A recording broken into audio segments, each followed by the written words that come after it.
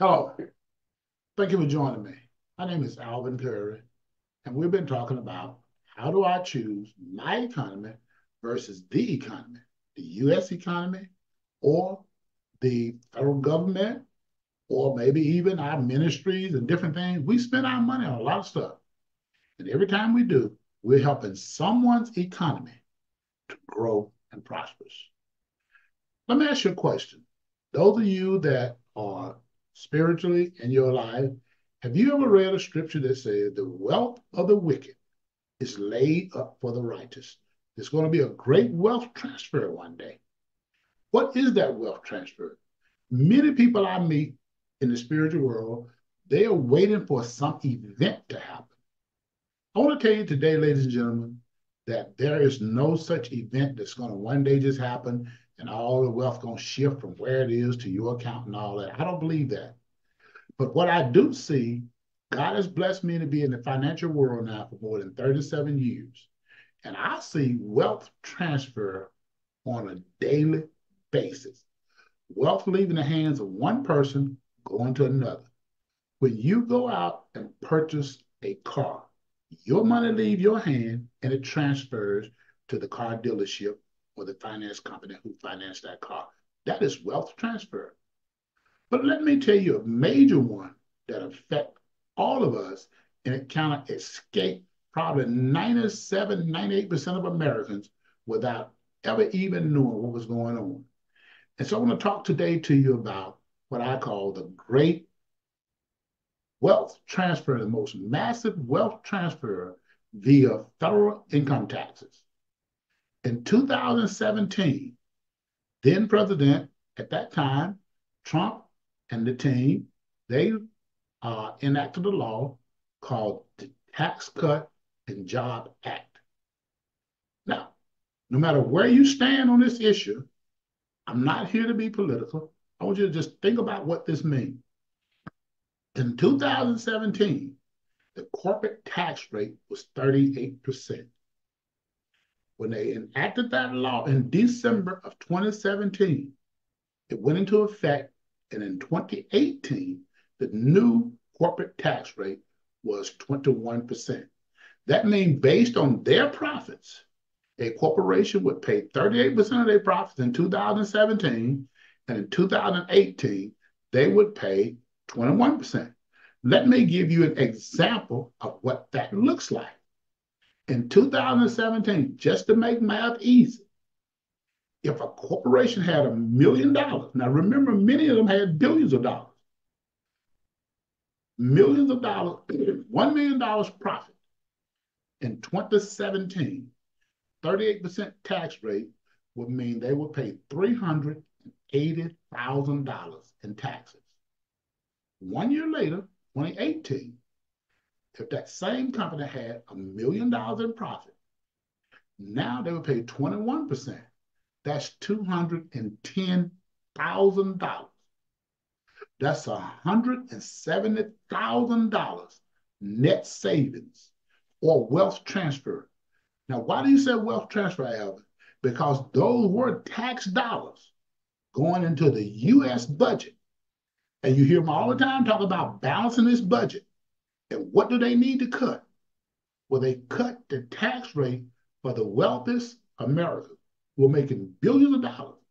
If you extend that out to $1 billion, then on $1 billion, a corporation would have had 38% tax rate in 2017. That means they'd have had $380 million in taxes. In 2017, 2018, that would have went to 21%. They'd have had $210 million.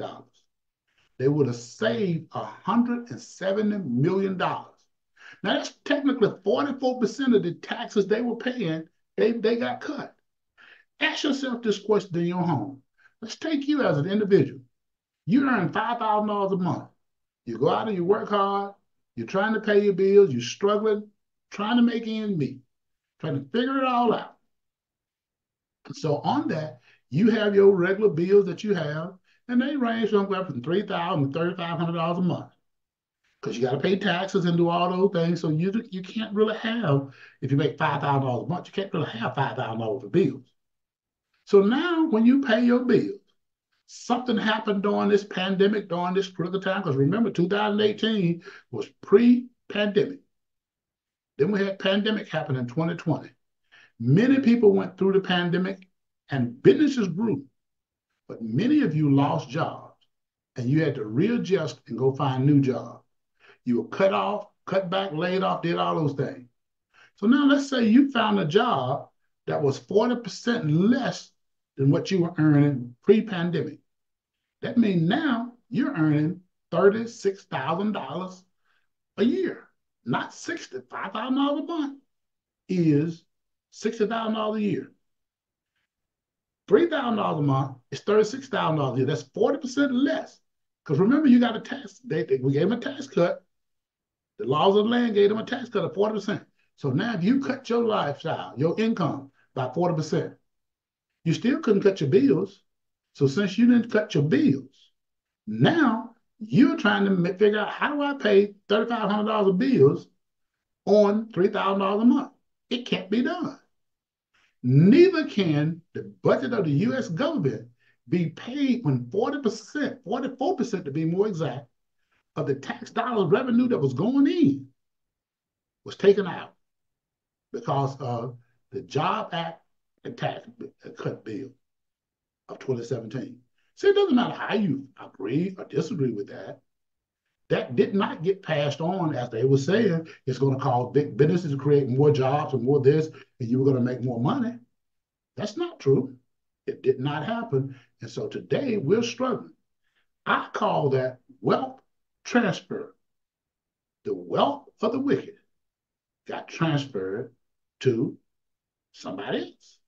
Well, if you want to know how to get wealth transfer going in your life, we have a system that I like to introduce you to.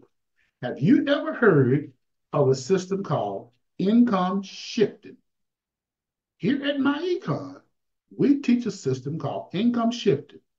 That's a strategy to increase your cash flow, increase your money, help you decrease your debts, and create investment opportunities. Because at the end of the day, we've really been talking about, how do you get to retirement and have some money? How do you fix your economy? Income shifting is how you're going to fix your economy. So, ladies and gentlemen, if you'd like to learn more about income shifting and how do you fix your economy when your income has been adjusted, in most cases, downward, and the economy has kept going, getting higher and higher and higher, and things going up more and more. If you want to have a conversation about that, reach out to me at trustalvincurry.com. Or you can reach out to me directly through LinkedIn, and we can have a conversation. I want to thank you for having this conversation with me today, or sharing in this video with me today. Again, I can be reached at trustalvincurry.com. Or you can find me on LinkedIn, and we can have a conversation. Thank you for your time. God bless you. Have a great day.